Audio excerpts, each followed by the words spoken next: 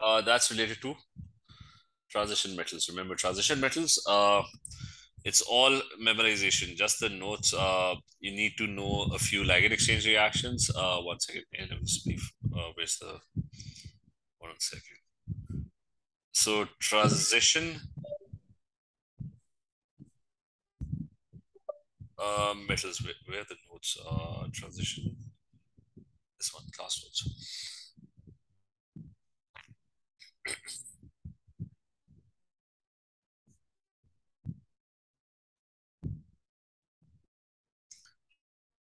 So when it comes to transition metals, this one, all you have to know about transition metals is that there's a thing called ligand exchange. Okay, that's homogeneous. Those are properties. There's some specific reactions which are known as ligand exchange reactions, and you have to kind of remember those ligand exchange reactions. So here they are. There's a metal line and it's surrounded by ligands. Ligands are species which have lone pairs, and those lone pairs, they get attracted to the metal line in the middle. That's what a ligand is. So you have to know a couple of reactions for copper and cobalt. You have to memorize them. So copper, if it's aqueous, it will be surrounded by water. If you add NH3, then some of the water molecules around it, they get knocked out and they get replaced by NH3. And that's an octahedral complex, which means that it's 6 dative bonds in both cases. So you have Cu with 6 water molecules. Now we've got Cu with either 6 NH3s or some NH3s and some water molecules. And the next thing is this one is a deep blue solution. This one is a blue solution. This one over here is a deep blue solution. This is what this looks like. This is what this looks like. You add HCl. HCl has Cl minus 1 ligand, so the water molecules, they get knocked out and they get replaced by Cl. But that's a tetrahedral complex because Cl is bigger in size, so you can't really fit a lot of them around it. You can only fit 4 around it. That's a greenish yellow or a yellow solution. And if you add OH ions, then the water molecules, they get knocked out and they get replaced by OH ions.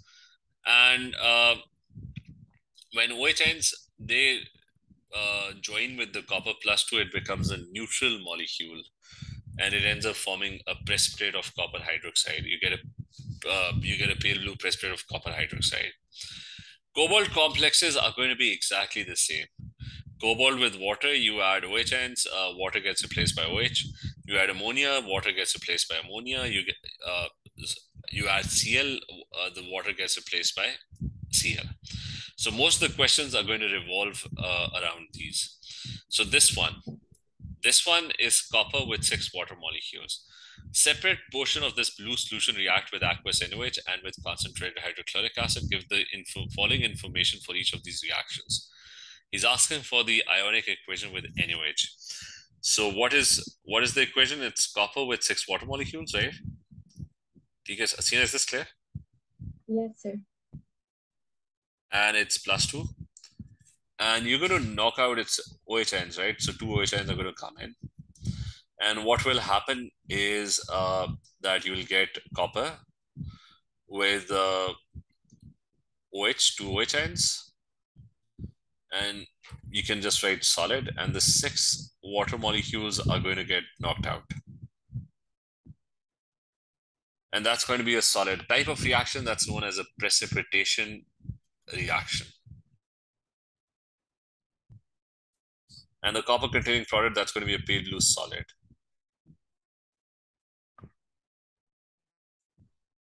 That is what is going to happen in this. Yeah.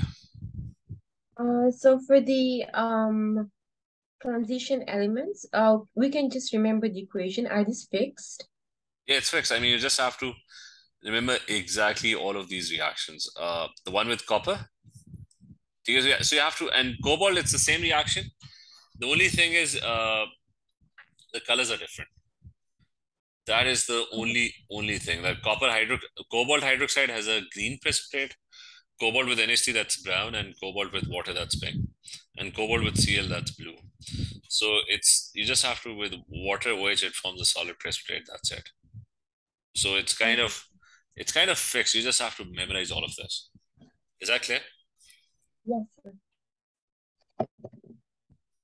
Achha, the other one with hydrochloric acid, same thing. It's copper with 6 water molecules, and it has a charge of +2. And concentrated hydrochloric acid has Cl ions. The four, and remember to add, don't add arrows, add reversible tickets. These are all reversible. So copper with 4 Cls, that's 2 minus, and the 6 water molecules, they get knocked out. This one, it's copper is +2, Cl is -1. So the total charge will be -2. This is known as ligand exchange.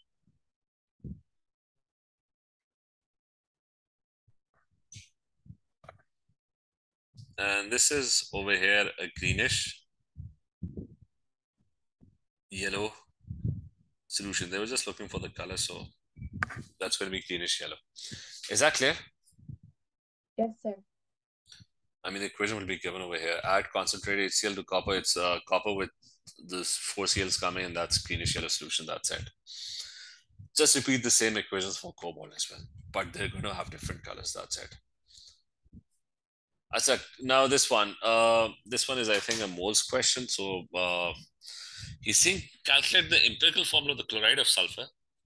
Show all your working. So probably looks like a 3 mark, maybe a difficult question. So he says that there's a 0.303 grams of chloride of sulfur. So we don't know what the chloride is. We don't know what the formula is. Is it S2Cl2, whatever that is? I have no idea. But I know that it has a mass of what? 0.303 grams. Is that clear? Yes, sir. And he's saying that it completely hydrolyzes with water, and all the chlorine atoms present in the chloride of sulfur are converted into chloride ions. So it mixes with water, and when it mixes with water, he says that all the chloride turns into chloride ions. So you're going to have Y chloride ions, right? Like if you have 4 Cls over here, there's going to be 4 Cl ions, right? And the solution is diluted to 100 cm cube. So now you've got a 100 cm cube solution, and that 100 cm cube solution has chloride ions in it. And then he says that a 25 cm cube sample of this solution is titrated. So he takes a 25 cm cube sample of these Cl ions, right? And he reacts it with silver nitrate. So silver and Cl ions. So the silver ions from silver nitrate are going to react with it. And the concentration is given, that's 0.05 mole per dm cube.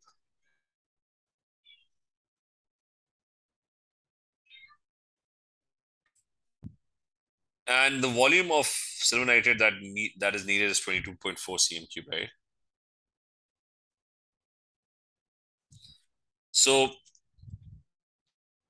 we get this at the end, right? So this is the whole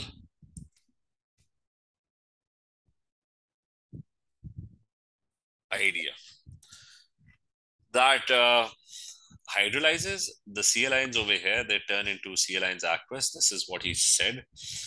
And he turned it into a 100 cm cube solution, then took 25 cm cube of Cl ions and reacted with silver nitrate, where all the silver ions are coming from. So how many moles do you have over here? 0.05. That's the concentration. This is the volume. So moles is what? It's concentration times volume, right? Yes, sir. And the volume must be in decimeter cube. So what do you get? That's 1.12 times 10 to the power -3. 1 point? 1.12 times 10 to the power -3. -3 moles, okay? So that's these many moles. Cl ions will have exactly the same moles then, right?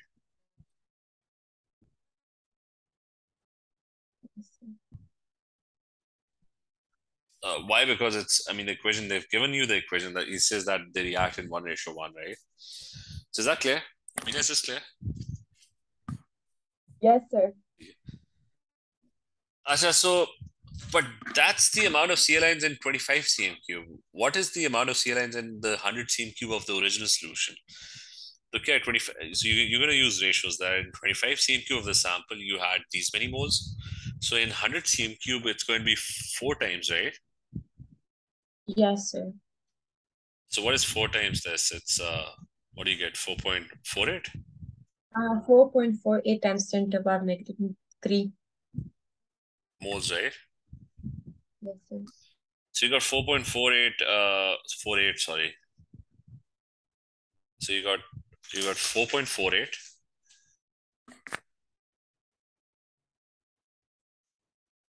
and times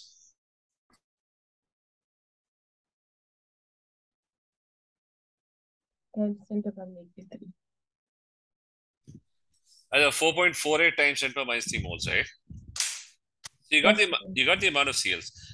Now based on that, now all that CL is coming from this formula over here, right? So you can figure out the mass of the CL, right? Like if I multiply by the atomic mass of Cl, the molar mass, 35.5. So what I'll get is I'll get the mass of Cl. So how much is the Cl in this? Yes, sir. Because all the Cl is coming from here, right? What do I get? 0.116. 0.116. Yes, sir. So that means that Cl is 0.116 grams, right? No, sir. It's 0.16. 0.16. Yes, sir. So it's 0.16 grams. Now you can solve the question because the total mass of the whole thing was 0.303 grams. And you figure out that the Cl that you have, that's 0.16 grams. Subtract 0.16 from this and you'll find the mass of silicon as well. So what do you get for that? Not silicon, it's sulfur. 0.14, sir. 143 or 14? Oh, yes, 143. Silicon is 0.143 grams. So I figured out that out of this 0.303 grams, there was 0.16 grams of Cl and there was 0.143 grams of sulfur. Now you can figure out how do you calculate the empirical formula. You divide by the uh, molar mass, which is 35.5. You divide this by the molar mass of sulfur, which is 32.1. So this one I already know because we got it from here, right? So I already know how many moles of Cl I've got. So I've got 4.48 times 10 power minus 3. I mean, you can try it again. You're gonna get the same answer. How many moles of sulfur do we have? Mass over molar mass. 0.143. Divide by 32. 4.45 times 10 to the power negative 3. 3 moles, right? So you can see that it's kind of the same moles, right? It's approximately the same moles. Like what ratio is this? It's one ratio. 1 It's, ratio 1, sir. so that means they have the same ratio. It's Si is 1. Sorry, not Si. S is 1. And Cl over here is also 1. So the empirical formula is coming out to be S1 Cl1. Is that clear? Yes, sir. Just remember, this was kind of a difficult question in the sense that they kind of a layered question. Yeah, I still can we go through this question at the end, like later when we're almost done? The same question. Yes, sir. Okay. I said the next one. Decomposition and thermal stability of nitrates, and this is about group 2, right? It's mostly about group 2. And you're being asked to predict, so this one. Every nitrate, you can remember decomposition, you just have decomposition of nitrates and carbonates. Now, every group 2 nitrate is going to decompose in the same way. It's going to be SR is plus 2, so It's going to form water metal oxide plus NO2 plus oxygen. And every time it's going to be balanced in the same way. So you're going to get a question either on the decomposition of a nitrate or a carbonate. They're going to ask you about carbonates as well. Carbonates will be, you're going to get a metal oxide plus carbon dioxide. So every group 2 metal nitrate or carbonate, it's going to decompose in the exact same way. Now, the thermal stability of group 2 nitrates changes with increasing atomic number. So you have to explain why. Now, this is about group 2, that the stability of group 2 nitrates, it increases down the group. And you have to explain the reason for that. The reason for that is, I said, when it comes to group 2,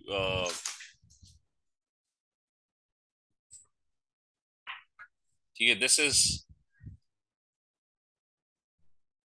I mean, it's not in A2, but it's an AS thing.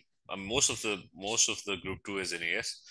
The part that is in, there's a very small section that's part of A2. So where's the inorganic? Just a second.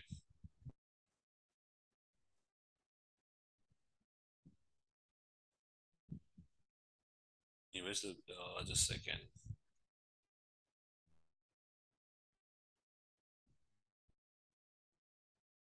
That's this one. I said there's a very small section of group 2 that's actually part of A2. And that's related to this thing.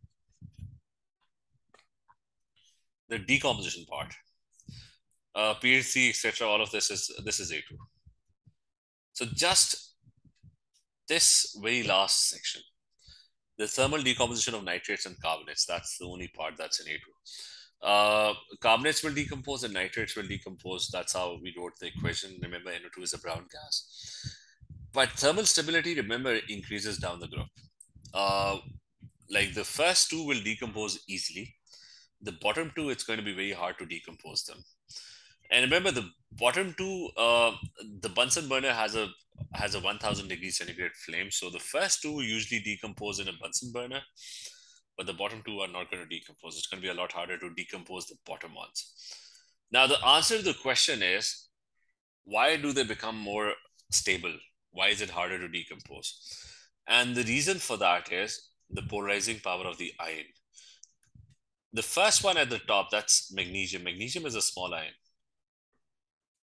So, and here's your nitrate ion. And at the bottom, you've got, let's say, you've got barium or strontium. Barium is a much bigger ion. And here's your nitrate. So, the smaller the ion, what will happen is that it has greater charge density.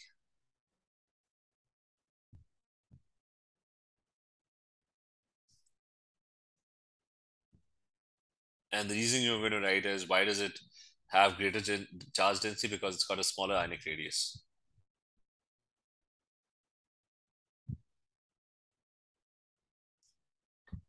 So that means it has more polarizing power. I mean, this plus 2 is a lot more effective compared to this plus 2. This plus 2 is capable of attracting electrons a lot strongly compared to this plus 2. I mean, is this idea clear, that greater charge density? Is that point clear? Yes, sir. Yes, sir. So you got more polarizing power, right? So what happens is that this plus 2 will kind of attract electrons from nitrate so strongly that the nitrate ion will get polarized and it will break down. The nitrate will break down into NO2 and O2 because the Mg is strongly pulling its electrons. It's strongly attracting one of the oxidants. The Mg will form magnesium oxide, and the rest of the nitrate will kind of break down. So more polarizing power, making the nitrate ion very unstable.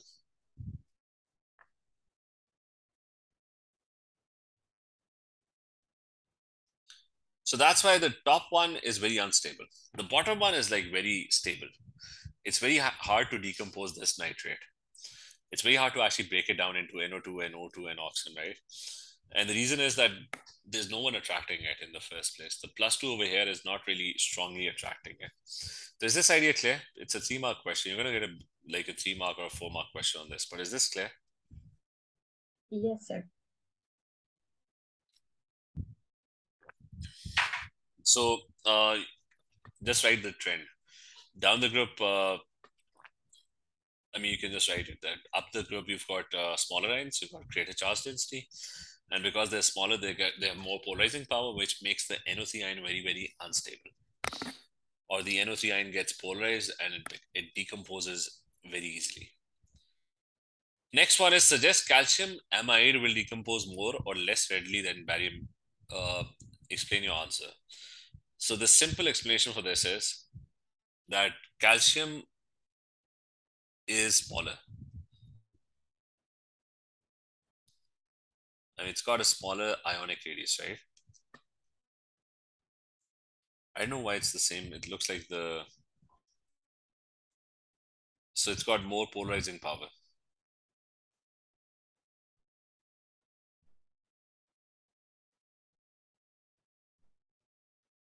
So calcium will decompose more readily compared to barium. Is that point clear again? Yes, sir. And then he says that it decomposes when heated to form barium nitride. So you just have to write an equation. So barium and NH2 twice. It decomposes to form Ba3 into an ammonia and what as the only product. So you just have to balance it. So I guess 3 bariums. So I've got how many? 6 nitrogens now. So 2 over here. So there's going to be, I guess, 4 over here. Yep, it looks balanced. He's saying contains the NH2 minus 1 ion. Predict the bond angle. Explain your answer using the qualitative model of electron pair repulsion. So I've got NH2 and it's minus 1. Now here's what N is. N has 5 electrons.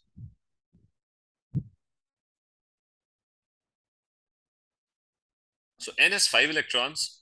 NH2 means that 2 of its electrons have formed a covalent bond. And since it's minus 1, that means there's an extra electron, so that N's outer shell is now complete. Is that clear? Yes, sir. So what do you have around N? Around N, you've got 2 lone pairs. That's around N. Forget this. I can't. So you got 2 lone pairs around N, and you've got 2 bond pairs. So if you remember the shapes of the molecules, you got a total of 4 pairs of electrons around N. So when you have 4 pair of electrons, the default shape is derived from a tetrahedral arrangement. Like if you have 4 pairs of electrons, those 4 pair of electrons are going to be as far away from each other as possible, and that's a tetrahedral shape. But on 2 sides, you got H bonded, and on 2 sides, you've got lone pairs, right? So that leads to what kind of shape? That leads to, because there's no atom attached over here, so that shape is known as a bent or V-shaped. Is that clear? Yes, sir. And the angle over here, that's going to be 104 point. That's going to be 104.5 degrees. So remember the basic shapes. Like when it comes to shapes, again, yes,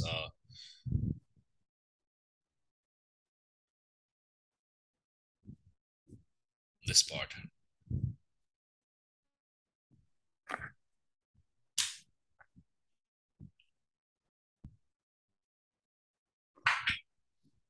So shapes. Just a quick recap. 2 bond pairs, that's linear. 3 bond pairs, fan shaped. 4 bond pairs, that's tetrahedral. But in this, there's going to be a lot of variations.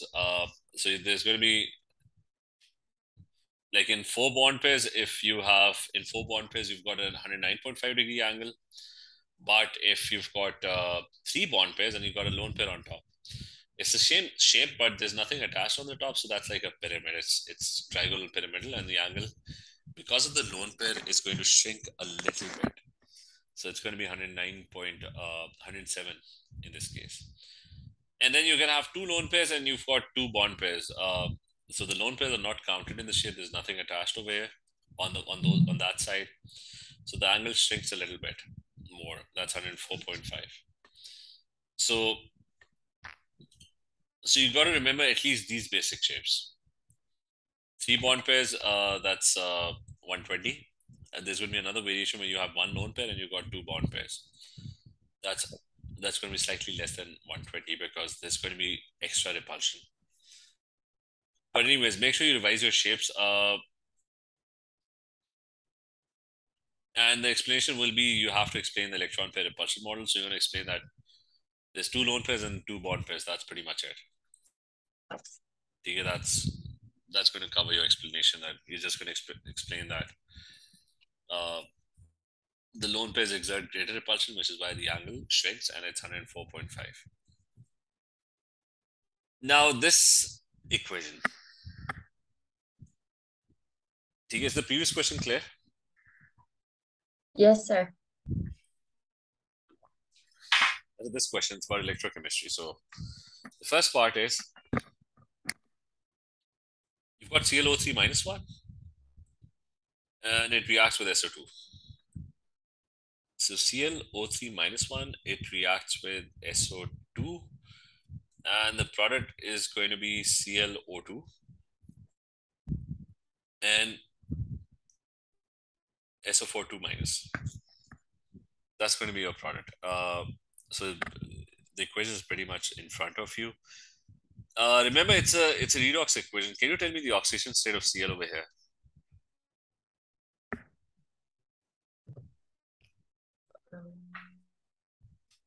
Is it plus 3, sir? No, plus 2. The ClO3 minus 1. Like Cl is unknown, X. Oxygen is minus 2, right? Oh, yeah. And there are three of them. And the total charge must be equal to minus 1. So what do you get? 4. 4 or plus 5? 5, sir. So this one over here is plus 5. And what is sulfur over here? Plus 4. Yeah, that's plus. Yeah. What is Cl over here?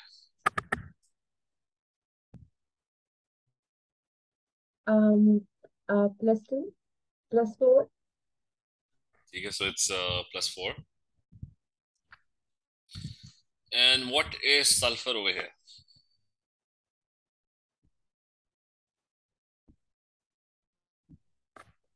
Minus 6. No, it's going to be plus 6. It's sulfur is X. This is minus 2 times 4. And the total charge is equal to minus 2. So if you take plus 8 to the other side, it's going to be plus 6. Is that clear? Yes, sir. So this one is plus 6. Now remember, whenever you have a redox equation, how are you going to balance it? You're going to balance the number of electrons lost and gained. So you go from plus 5 to plus 4. So that means there's a gain of 1 electron, right? And sulfur is going from plus 4 to plus 6. So that means it's losing 2 electrons, right? Is that clear? Yes, sir. So you gain 1 electron. So the electrons gain and loss, they must be equal. So I will multiply this by 2. And I will multiply that by 1. Is that clear?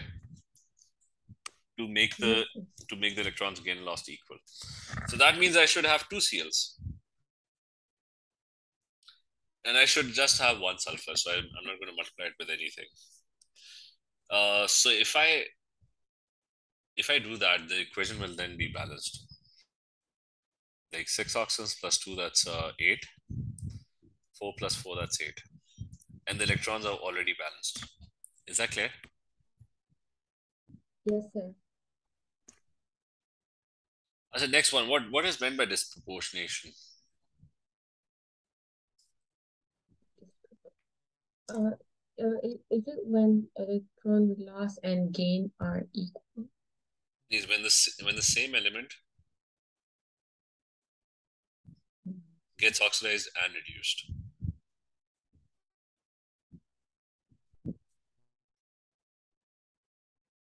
Gets oxidized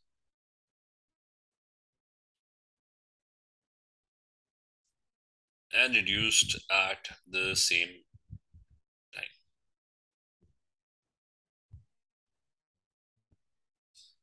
So, if you have a look, I mean, let's get rid of this.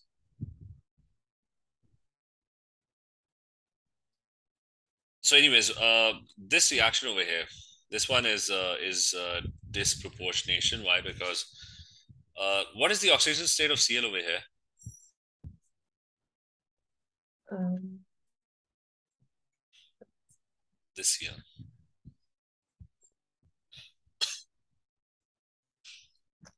plus 4, sir. Plus, Plus 4. what is the oxidation state of Cl over here?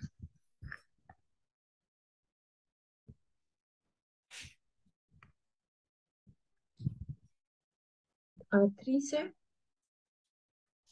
Yes, so this one, yeah. Actually, this one is plus 3.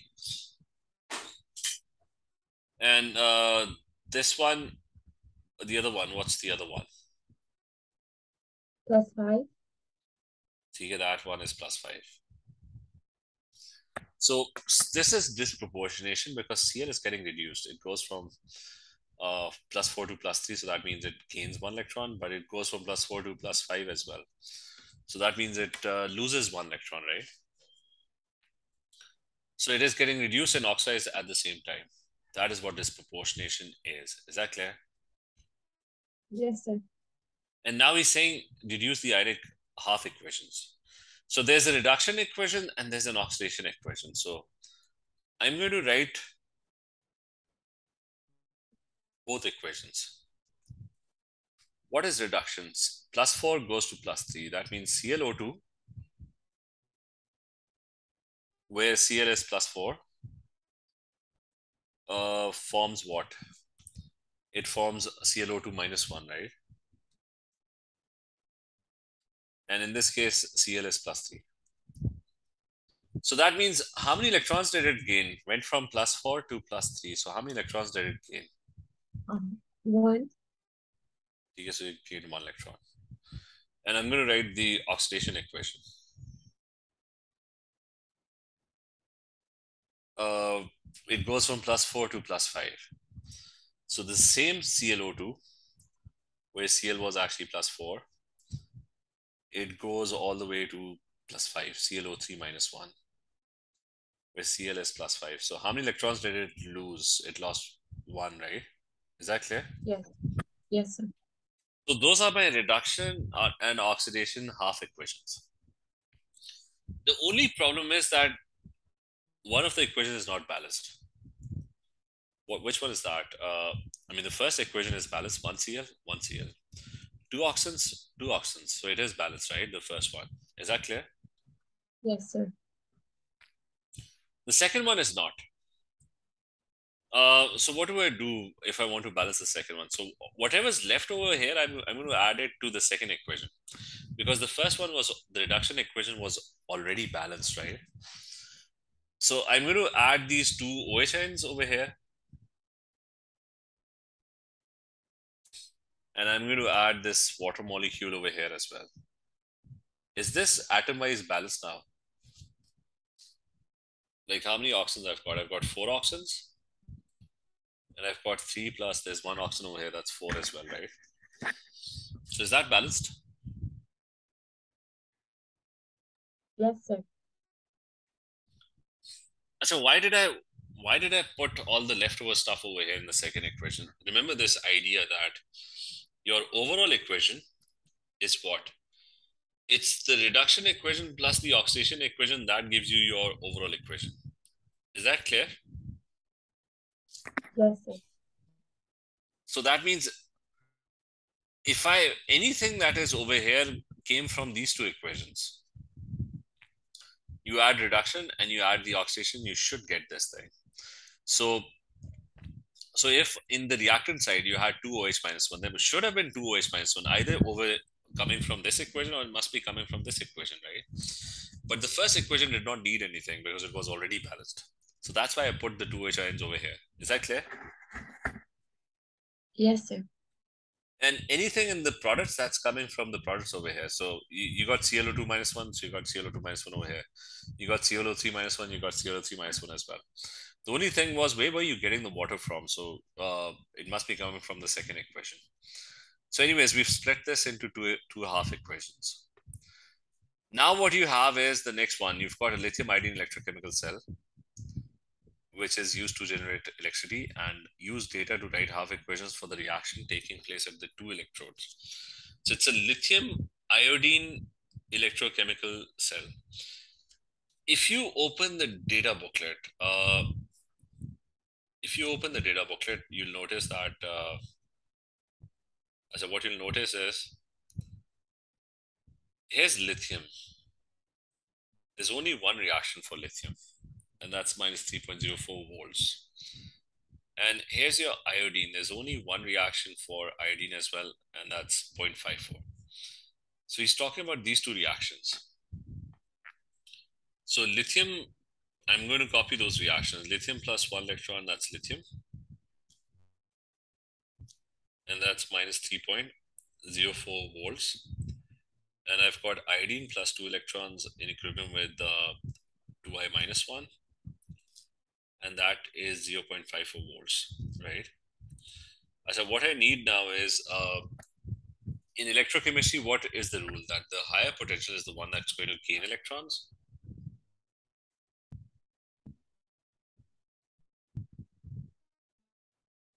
And the lower one is the one that is always going to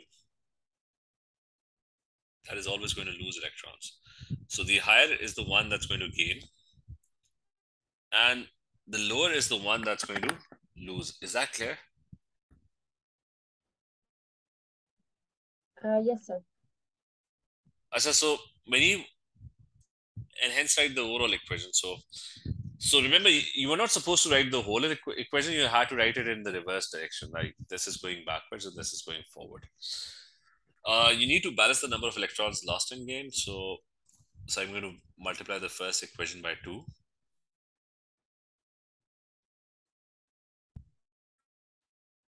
The overall equation is, I'm going to add up the reactant. So it's 2 lithiums and iodine reacting, and the products that are formed in both cases. In the top one, it's 2 Li plus 1, and in the bottom one, the product that is formed is 2i minus 1.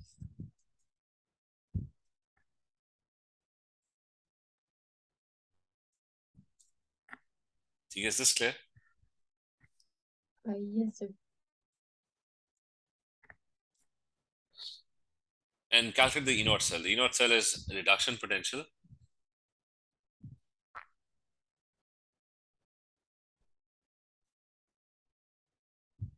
minus your oxidation E0. So that is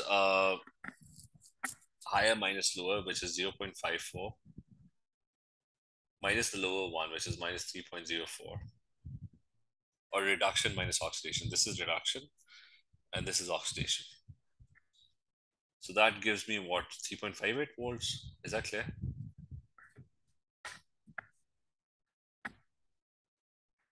Is this clear? Yes, sir. So now this is about calculation in electrochemistry. So remember, you need two things for this. One is Q is equal to IT. Current into time gives you charge. That's from physics. And you need Faraday constant, which is that if you have 1 mole of electrons, the charge on 1 mole of electrons is 96,500 coulombs. So two things, Q is equal to I, current into time, and 1 mole of electrons, it's got a charge of 96,500 coulombs. Now, you're given, so he's asking for the time. And he says that 0.10 grams of lithium electrode is to be used up. So he's talking about this reaction. The lithium gets used up, it turns into lithium ion. So I'm going to write this equation. That my lithium is turning into lithium plus 1. So I'm given the mass 0.10 grams. So how many moles is that of lithium? That's, I don't know, lithium is I think 6.9. The molar mass of lithium is 6.9. So how many moles is that? 0.023. Okay, so that's 0.023. 023. Yeah,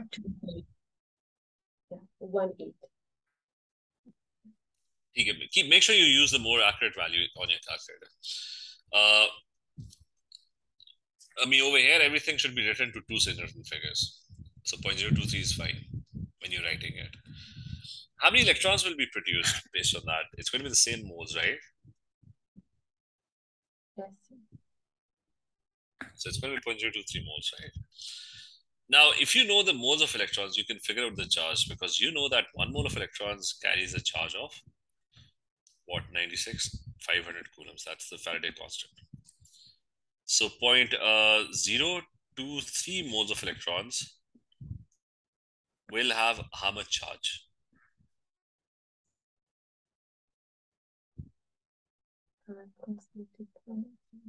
Yeah. 2219.5, so 2220. How much? 2220.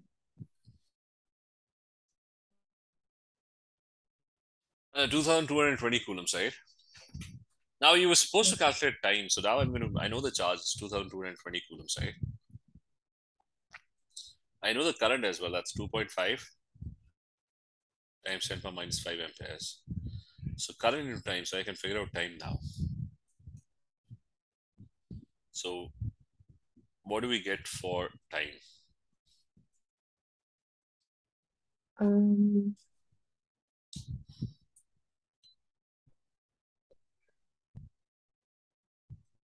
8.8 times 10 to a power of 7. Okay. 8.8 times 10 to a power of 7. seconds, right?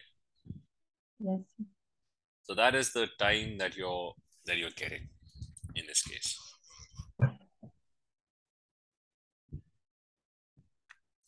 So that's it. So that's your question. Remember, Q0 IT and 1 mole of electrons, it carries a charge of 96,500 coulombs. Is that clear? Yes, sir. And in electrochemistry, remember that the higher potential gains and the lower potential loses. E naught cell is reduction E naught, which is the higher one, gains electrons, minus the lower one, which is the oxidation E naught. Now the next one. So that's easy. It's this was specifically PZ. That's an S. What orbital is this one?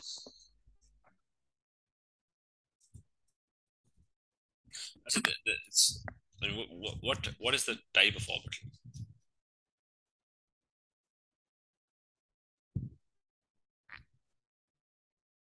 Um, It's just 1 mark. I don't think they were just looking for SP or D. So what type of orbital is this? so is it the DYZ?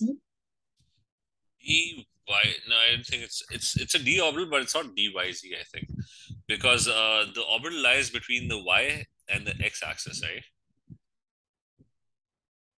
Yes, sir.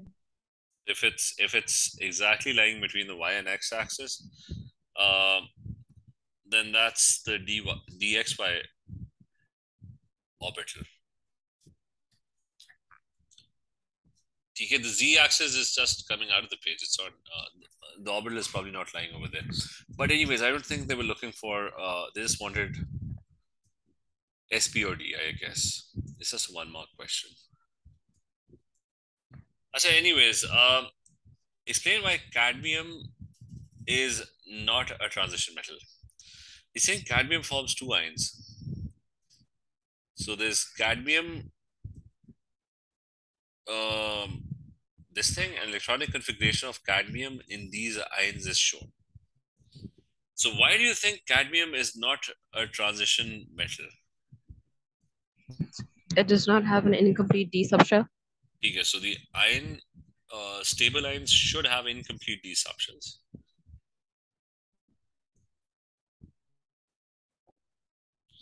So it cannot form colored compounds.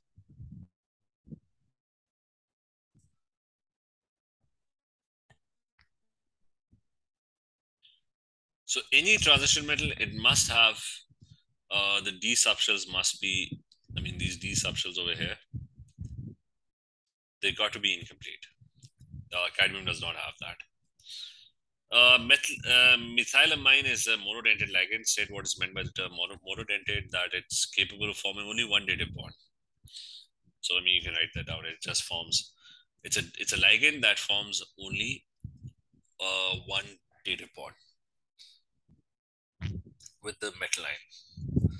Now we've got a ligand exchange reaction that's happening. Is saying that in the presence of aqueous methylamine, the cadmium reacts to form a mixture of two isomeric octahedral complexes. So remember, first thing, it's an octahedral complex. That means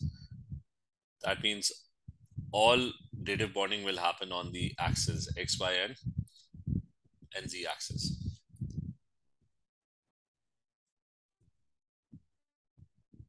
So they're going to happen on the axis, and so you're seeing reacts to form a mixture of two octahedral complexes. Complete the three-dimensional diagram to show the isomers of this.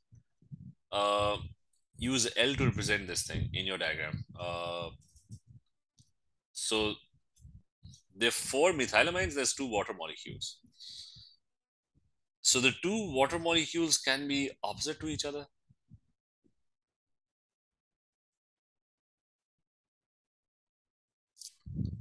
And the rest will be methylamine. That's L, another L with its lone pairs, another L. Is that clear?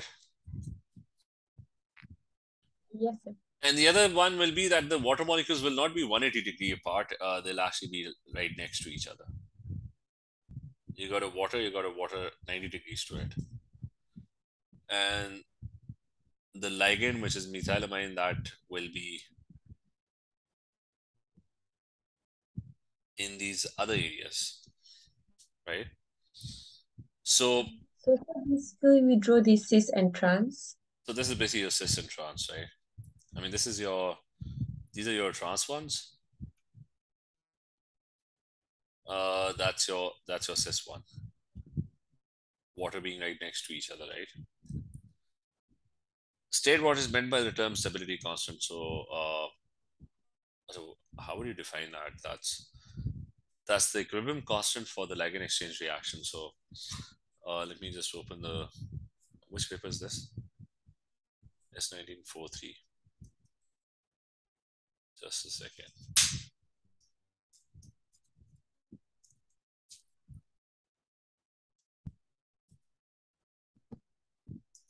So stability constant is just the equilibrium constant for the ligand exchange reaction.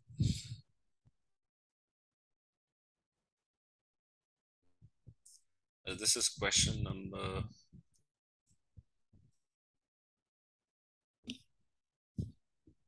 4.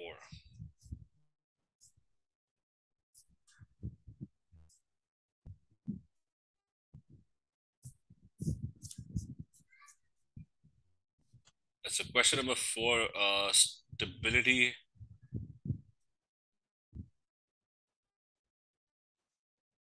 Sorry, this is which paper? This is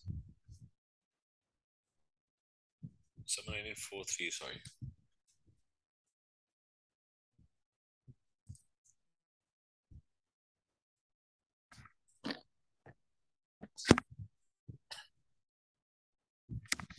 So question number 4. Equilibrium constant for the formation of a complex ion in solution. So it is the equilibrium constant. So just remember this definition: equilibrium constant for the formation of a complex ion in solution.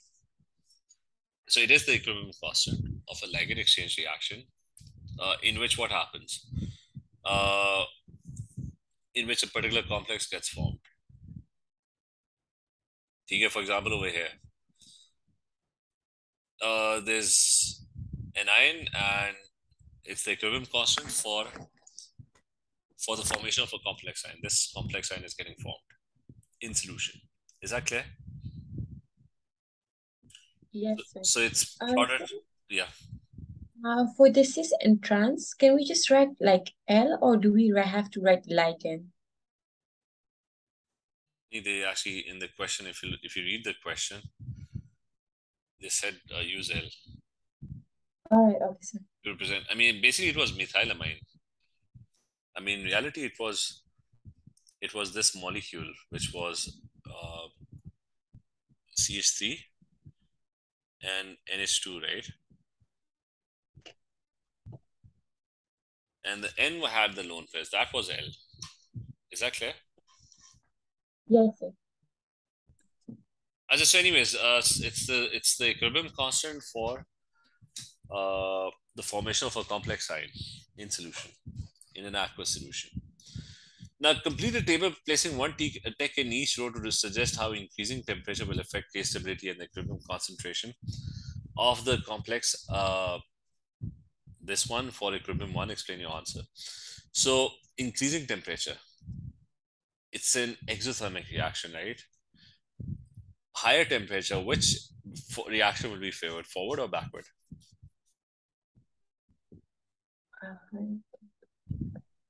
If you Forward. increase temperature,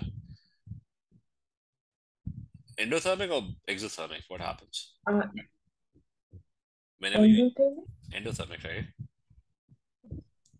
So it's the endothermic the endothermic is going to be the backward reaction, right? Is that clear? Yes, sir. Okay, so your K stability in this case, I mean your product concentration divided by your reactant concentration, right?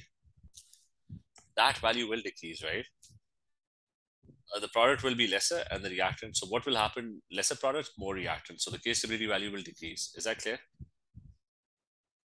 Yes, sir. So it decreases, and you're going to state higher temperature. If temperature goes up, endo is favored, right? And you get backward reaction, or the equilibrium shifts backwards, right? So that is going to be your explanation. So there's another, what was this thing? What's the second row? K stability decreases. I said, what about the concentration of this thing? It will also decrease, right? Because if it's going backward, there's going to be less of this formed. Now you've got, there's ETA, which is a polydentate ligand, and when a solution of ETA is added to water, a new complex, okay, a new complex is formed. And the values of the stability constant for the two are given. So when you have a bigger value, that means there's more chances of this forming. Is that clear? Like if K stability over here had a bigger value, that means more of this will be formed, more of the products will be formed. Is that clear? Yes, sir. So remember, whenever K stability has a bigger value, more products are going to be formed. So in this case, K stability has a much bigger value. So there's more chances of this forming. There's more products that will be formed. So a solution containing equal moles of methylamine etta in this, predict which complex is formed in the large amount. So that's pretty easy. It's I mean, just write it. It's got a bigger value. So this is the one that's going to form. That's it. It's just a 1 mark question. Is that clear? Yes, sir. So more chances of this product forming rather than that product forming because that's got a smaller value. Next one is write an equation showing how methylamine dissolves in water to give an alkaline solution. So you're saying that it's a base. What does a base do? It accepts what? H plus ions. So I got methylamine. He's saying how does it react with water? So it reacts with water and it will accept an H plus 1. So one of the H plus 1 over here will jump from here and will be accepted by this thing. Why will it be accepted? Because it's got lone pairs, right? So CH3, it will instead become CH3 NH3 plus 1. And similarly, OH ions will be left. Is that clear? Yes, sir. So that's what's going to happen. Methylamine is a useful reagent in organic chemistry and write an equation for the reaction of. So we'll do this later on. I'll come back to the original question. I just remember we can start with the same paper.